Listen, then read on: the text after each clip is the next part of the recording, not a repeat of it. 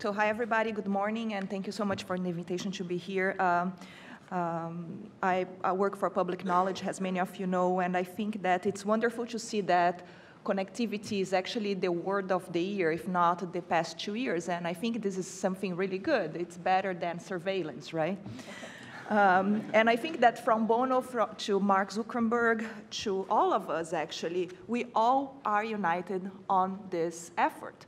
And of course, we all have our different roles coming from civil society. We want to be sure that a lot of the initiatives have some core human rights or civil liberties or whatever you want to call it, depending on which country you are from. I'm from Brazil, so it's constitutional rights.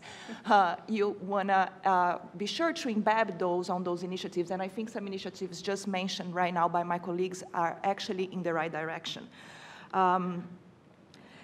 And this principle is very important in a moment that we see things like Brexit happening, right? A lot of fear is spread around the world. So this uniting people with freedom, with human rights in mind, and also giving them a purpose and showing them what's the added value that they're gonna get by connecting is really, really important, I think, in this moment of history we are now. But connection is just one step. It's a step in the right direction, but this just is the first step, right? It has to come, things that are more important than connectivity have to come with it. So here, I'm commenting on privacy and security. I think those are the different sides of the same coin. Freedom of expression, innovation, I also see them as the sides of the same coin. They all go hand in hand.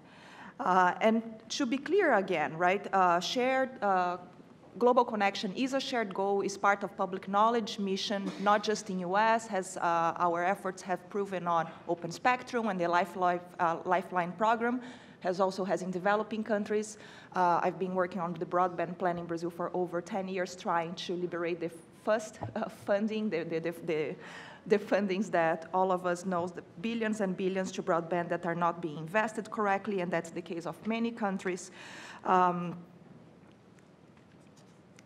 And our core principle here at the end of the day, and I think our previous speakers also brought that, is to connect, is to see connectivity as a mean to a goal. And the Sustainable Development Goals and the commitment of those almost 170 countries at the UN General Assembly last year made that very clear, that what we want here at the end of the day is to eliminate extreme poverty. And I think the Microsoft video and some efforts of Facebook in India are proven that we have that in mind.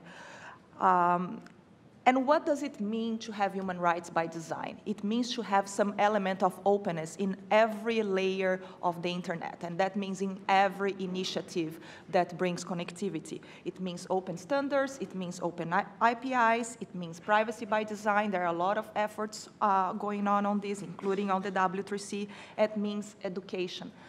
Some data that Lee Rainey brought made that very clear, that people need to know what they are using that for and why. For many years, I've been working with open educational resources, and we have been using actually blogs and things like that to even make people literate, right? Learn how to write for the first time in their life. That's a very tiny example on a broader initiative we have been working on. And that's why we have been supporting and engaging Global Connect since it's been announced.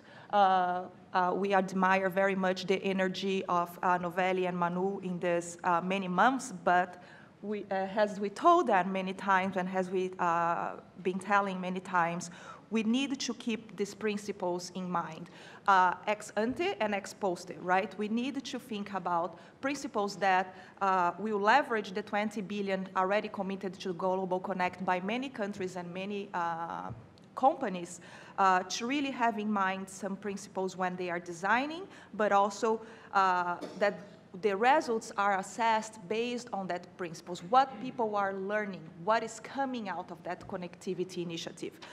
And that's how we want to contribute as a civil society stakeholder engaged. There is a working group coming out of Global Connect where we are working on these principles and are trying to engage both with governments and the financial ministers and also with companies to figure out that. And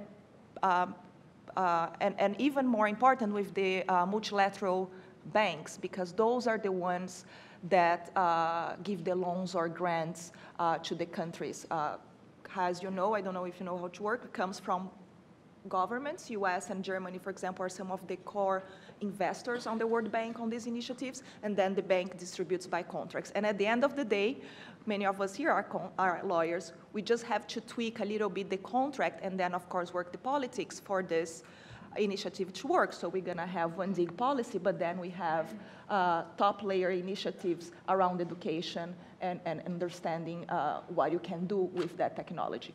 So I think that's our role as civil society, and we're going to keep supporting initiatives like that and working hand in hand whenever these principles and things are there by design or in mind. Thank you.